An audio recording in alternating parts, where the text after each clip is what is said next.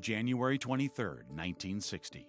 Two men journeyed to the deepest part of the ocean, Challenger Deep, 36,000 feet below the ocean's surface in the Mariana Trench. In the past 50 years, thousands have reached the Earth's highest point, summiting Mount Everest. Hundreds have left Earth's atmosphere to explore outer space.